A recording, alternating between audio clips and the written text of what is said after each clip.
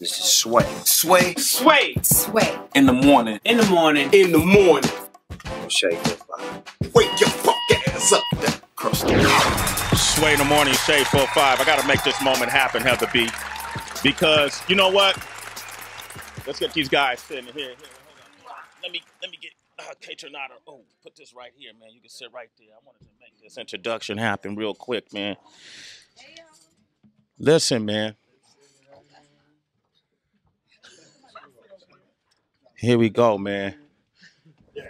Now there's some artists that when they come to the show, it means a lot because they're a part of my development. No doubt.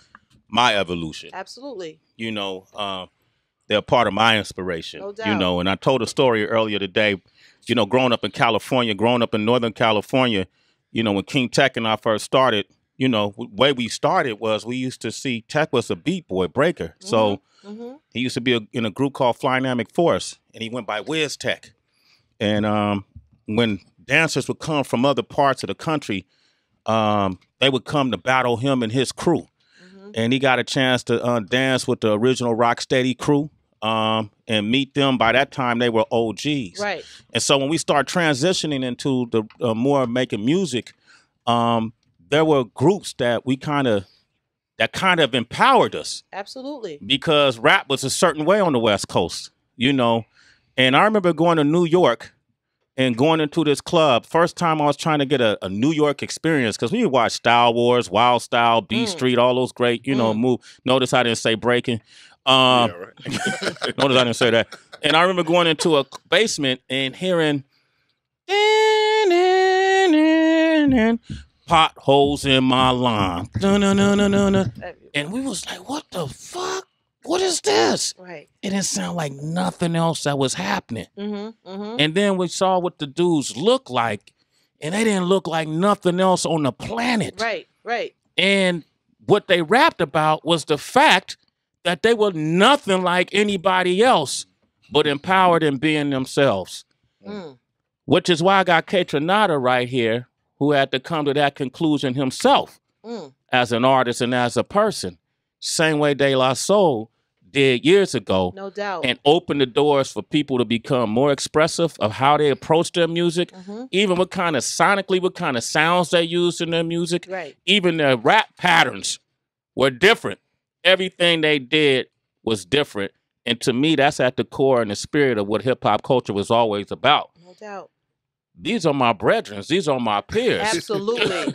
You know, Absolutely. we all the same age. Right. Absolutely. You know, no and so it empowered me and King Tech to know that, hey, man, let's stay on this path of being different, what we're doing with the world famous Wake Up Show, and how we always try to find artists that are different and empower them and give them a break that otherwise they wouldn't have.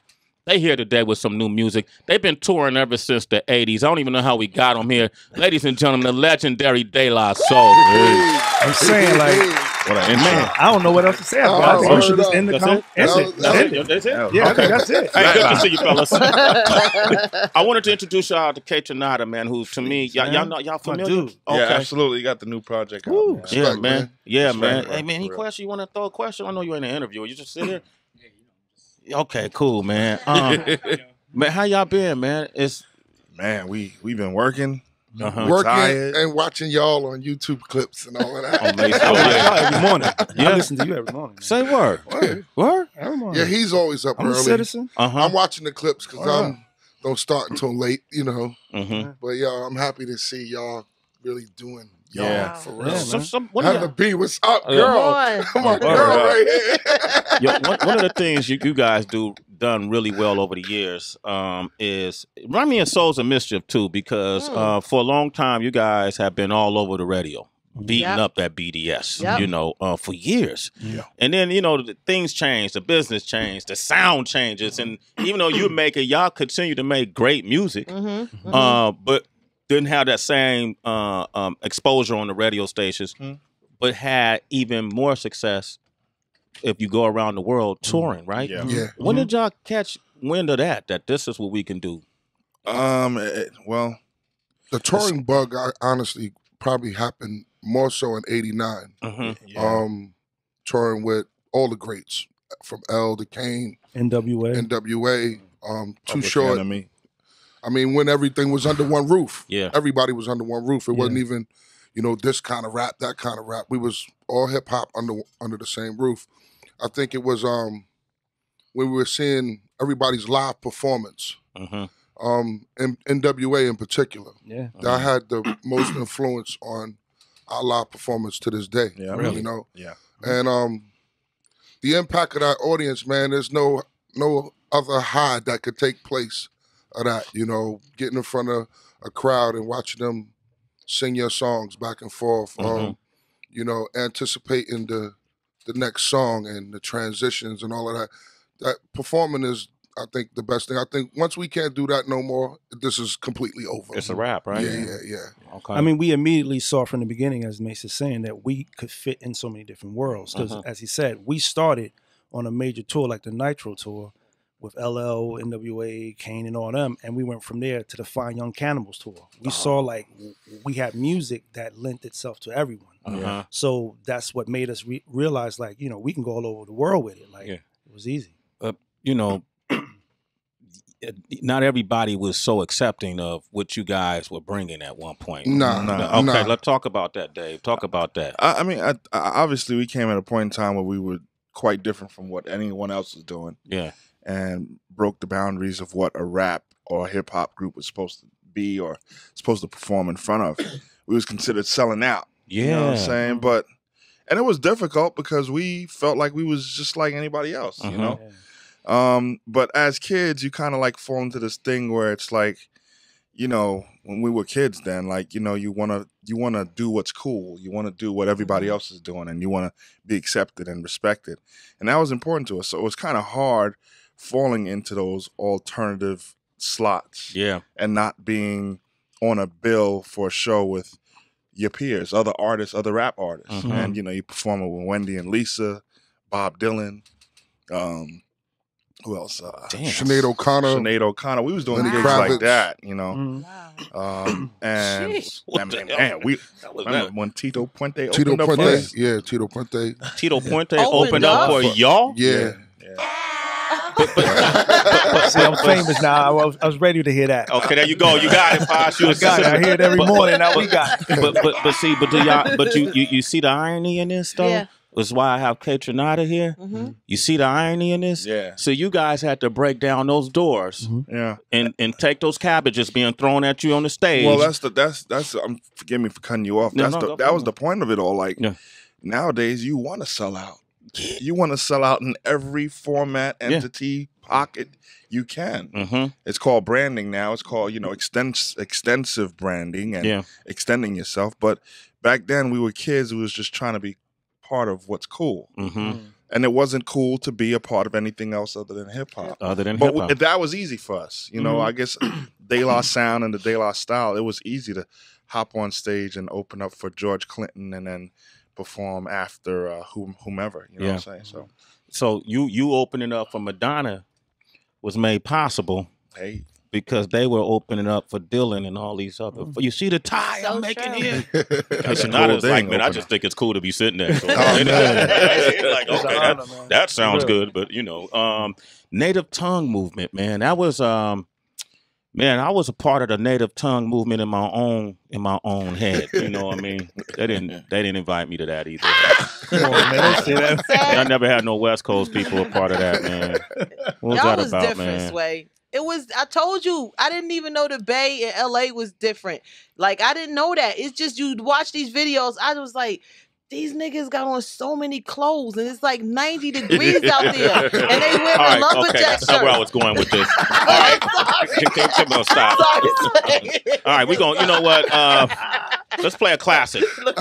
Yeah, we're going, matter of fact, we prepare something special for you guys, man. Word. Posh, you know how we do on the show. Whenever I have the juggernauts, the gatekeepers come on the show, a lot of times he like to take folks back and bring them up to date. So you remember, if you don't know, learn the legacy. De La Soul, Sweet. Legendary is here. Sway in the Morning, Shade 4-5. Nice. Legends. Legends. Oh, 1, 2. Hands down. De La Soul And we're celebrating that 9th studio album. Oh, yeah. In the Anonymous Nobody. Yeah. Word up. What the? Oh, they always come with these, you know, like, it's a puzzle, man. It gotta mean something. Yeah, man. What does it mean? It's just basically saying that, you know, that I guess each of us got a power inside of ourselves to step up and do something, you know. So in the case of music, we like to step up and just do things. We just like to challenge ourselves and try to just raise the bar a little bit. Yeah. But without looking for, you know, without looking for a pat on the back, you know, just doing it for the love. And the Anonymous Nobody is just the person who stands up and he or she becomes a part of something just to make a change, improve something, or even just to set off something, you know. Yeah. So, or show the fact you even care about something. Yeah, it's just stepping in to do something and not look for any kind of, you know, accolades at all. Just doing it for the love of the fact that it just might create change or help something. Yeah. Wow, that's beautiful. That's timely. Very timely. Yeah. We need to kind of mold our mindset like that because we need a balance. We need a balance. Yeah. Right. Yeah. We need a balance. We're in badly need of a balance. Yeah. You know, instead of just complaining about it, is to do something about it. Yeah. I can honestly say conversations from everybody from our era and before our era don't like hip hop no more. Wow. They don't love it no more. They don't love it. Okay. You know, and that's sad because I think there is a lot to love about it. Yeah, I agree. You know, you can't be, you know, and forgive me for using that term, you can't be an old timer hating just because the young kids got their own thing going on. You can't be that person. You got to find a way to appreciate and know that they're continuing it. Yeah. In some way, shape, or form. They are continuing the legacy of what so many greats have created. Whether you love it or not, that shouldn't like be an indication of supporting it. Yeah. You know, so I just feel like, you know, everybody got that opportunity and that thing inside of them that says, you know, you can do something. Just do it. Stop complaining and stop talking. Yeah. Just do it. especially if you care about it. True. So who are some of the younger cats that keep you excited? I mean, I'm a fan of a lot. You know, I might not run to the store or run online and purchase everything. Right. But I at least take a listen. I'm a big fan of Big Sean. Wait. I mean, lyrically, you know what I'm saying? I think Sean some dope. of us listen to things because of what we kind of like Relate to. relate to, Yeah, you Dark know? Sky Paradise was awesome. Yeah. Pops, what about you, man? Who you like? I mean, I saw you just took Kaytranada's information for. You well, know, no, I mean, of course, kind of Kaytranada, but, bulleted out. I was like, okay, man, I'll give it to you. I mean, it's pretty much like how Dave said. We listen to everything just for this fuel to even know what it is that's out there, or regardless of what you don't even want to do. So whether it's Sean, whether it's Drake, whether it's whoever, I mean, like we listen to it all. We honestly do. I mean, I think you had him on your show, Tunji. That's his name. Yeah, he had the Joint War. Yeah, that was dope. Yeah, so I mean, like I even from listening to him when he was up here, I went through his whole album. Like, so I mean, like we listen to everything honestly, because we still students. We still the dudes who, funny enough, listened to Master Ace new album where he was, you know, like playing his part where the little kid is listening to the World Supreme team like back in the day, and that's how I still feel. Like I listen to links and everything, like because I just want to know what's new, and I just want to feel what's good out there. Do you listen to music with your kids? Oh yeah, definitely. Yeah. They keep you on point. Like my daughter is always telling me something that, you know, and I listen to her. Like I initially I was like, how you gonna tell me? Right. And then she just kept nailing it, man. She kept hitting it on the nose, and I was like, I call her now. Hey, what are you listening to? Right, you know, right. Well, my sons actually put me on to Chance the Rapper. Okay, you know, so yeah, Chance is brilliant, and I'm digging him. You know, much as I'm even digging Murder Mook. You know what I'm saying? Yeah. And still digging greats like Bumpy Knuckles. Yeah, you know what I'm saying? Eddie Fox, De La Soul are here, and the Anonymous Nobody. That's the name of the album, coming out August 26th, Yes, right? sir. Yes, so sir. it's further down the line, but they're promoting now because they got a new single with Snoop featuring Snoop called Pain. But y'all did did y'all did something with Dave East? before? Y'all never worked with Dave East? No. We threw out a joint called A Beautiful Night, and it's with the producer Super Dave West. Dave West. So a lot of people. Okay, Dave East's brother. Okay. I thought I said that's Dave East's brother, y'all. Dave West produced a lot of stuff with us on the AOI albums, whether it was Baby Fat, a bunch of stuff for us. A lot of stuff on the Grande album. He's been around for a minute, so I mean, he just stepped up and rhymed on this one track that we had. So I mean, a lot of people have been hearing it lately because we just threw it out. So yeah, it's Super Dave West. Hey man, so can we talk about the native tongue era? Sure. Is that right? Who was the visionary behind that movement? What'd you say? Who spearheaded it? I think it was it started with Africa, Q-Tip, and Paz. Okay. And I think it was more Africa and Tip. And then Africa from Jungle Brothers? Okay. They brought it to Paz brought it home. And the next thing you know, we was doing shows and getting up, and things just started naturally taking place. Yeah, we had already did the original version of Buddy, and at that point, we was just all friends hanging out with each other. I came over to Africa's crib. Tip was already there, and we was just chilling, looking at records. Tip was like, "Yo, Af, like, tell him the idea we was just talking about." And Af was like, "Oh yeah, like whenever we decide to like do records, why don't we just like use this word, this group name called Native Tongue, so we don't have to put everyone's name over it." And I was like, "Yo, that's dope." And I was like, "I'll go back and tell my fellas." Tip went back and told the rest of the tribe, and the same with Africa. So it just all started from there. Was it a mantra, like a purpose that y'all want to put? You know, it was just it was just really. I think honestly, out of the respect and learning from greats like George Clinton with the Parliament, Funkadelic. It was just like saying like, "Yo, here it is. We all groups, but we can come together and form all these different groups." We went even further than that. Like me, Tip, Af, and Juju was like the Fabulous Fleas. Dave, Mike G, and them was like Kids on Zenith Ave. We all had all these different names of songs that we never really ever like got to put out. One of the songs from the Fabulous Fleas thing that came out was Saturdays, and I wound up in putting it on the De La Soul's Dead album. So I mean, like it was just friends having fun, just trying to think of different things to do, and we all like encouraged and egged each other on just to try different things. When y'all look at like someone like a Jay-Z or a Nas who came up, right at the time, right after y'all came out, and see how they've been able to kind of sustain this positioning in the game. What are your thoughts? Do y'all ever bump into a guy like Jay-Z and me and Nas? Definitely Nas. Honestly, all Run the into time. Nas really? pretty often. Yeah. What do you mean? That's hard work. I commend. Yeah. You know what I'm saying? It's like that's a lot of work. I mean, we know how much work it takes to stay at that position as well as continue to earn the respect for that position. So I commend them. I don't want to do it. You don't want to do it? Nah. You don't want to do it? I'm good. Like exactly where you at, right? Good on that. It's funny because even in speaking to my son, I'll tell him that all the time, like, yo, there's a lot of work into going in to make something look easy. Because when you look at the visuals and them partying, I was like, yo, for real, he doesn't be at a party all day long. Right. He looks nice in that video, but he's up in a studio like for like 12 hours doing what he's doing. And that's why him and the Nas's and everyone else sustain what they have, because they can actually make it look easy. And that's hard. Yeah. Because it is a lot of work. It is a lot of work. Especially when you factor in personal life at that. Everybody got families now, right? De La Soul are here, man. I got a couple, like maybe 1 minute to take a bunch of calls, but I want to make sure our listeners get a chance to say what's up to you guys. Cool. Let's go to Melanie in Miami. Good morning, Melanie. How you doing?